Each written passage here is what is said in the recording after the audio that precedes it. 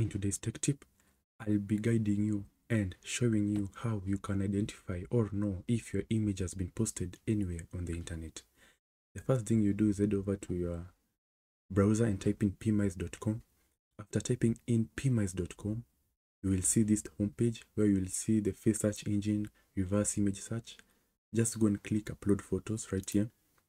After clicking in upload photos, click right here on the click to upload photos or drop or paste. Just click it. After clicking it in, just head over to your files and select the file of your choice. I will choose this one and then click open. When you click open, the photo will be uploaded in the database. There it is. Our photo has been uploaded in the database, and then just click start search.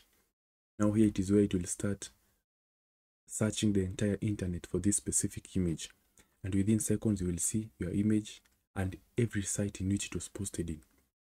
So you can see the first image with the site it was posted in, the second image with the site it was posted in, and so on. This will enable you to know if your photo has been posted anywhere. So make sure you go try it.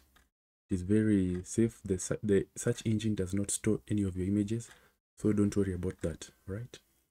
Thank you for watching, and if you found this interesting, if you found this educative, make sure to leave a like, and if you have not subscribed, make sure you subscribe. It will be highly appreciated. Thank you for watching, and good luck.